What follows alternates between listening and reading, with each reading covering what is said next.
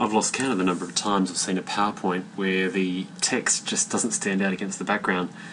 It's difficult to read and basically it really detracts from it. So what I'm going to show you is how you can make the text stand out no matter what sort of background it's on. If we take this example here, there's a few ways we could go about it. One thing we could do is to highlight that, go to Format up in Drawing Tools, and we could add some text effects like glow, usually works pretty well. And we'll choose more glow colours, and I'm just going to give it a white glow.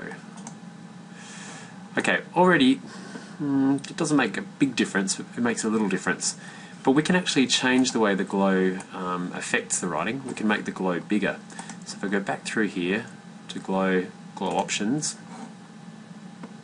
I can change the size of it to make it much bigger, like a white cloud.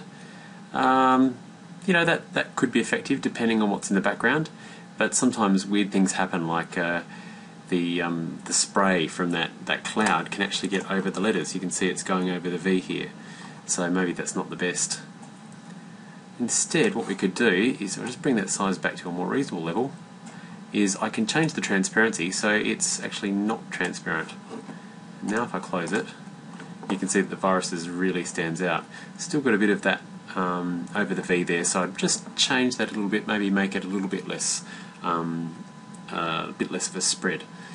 Okay, well that's one way to go about it. Another thing that we could do is we can change the colour of the background of the block that's in here.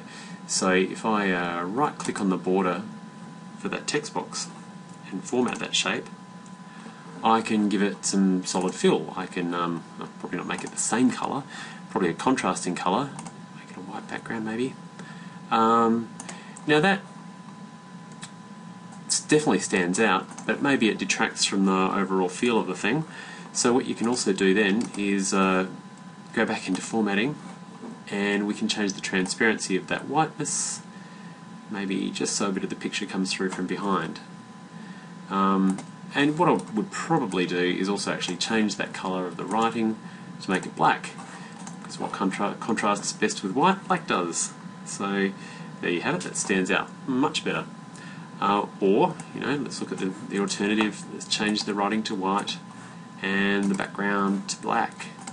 And you can play around with these things until you get something that you really like and that looks the best. Okay, so that looks pretty cool too.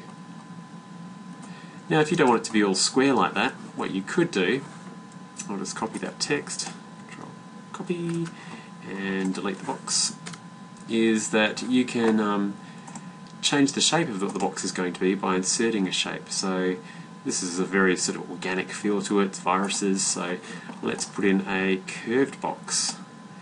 And if I right click on it, edit the text, I can add in the viruses there, change the size of it,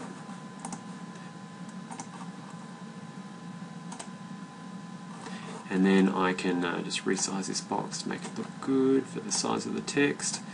And now I can get this box and I can format the shape.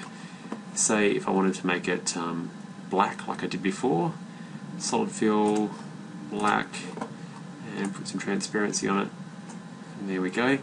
And what you can also do is perhaps I could change the line, give it a solid line that's maybe a green colour, and change the style of it and make it nice and thick. I don't like that green, change it to a different one, more colours. Want it to be sort of more of a dull green. Okay, close. So, you know, this is just the start of it. Could play around a lot more with it, find the right size that I like, so that it stands out better against the background, and then, you know, you could put it in different places as well. But the idea is making sure that it's got enough contrast there so that you can read it. So I hope that's helpful.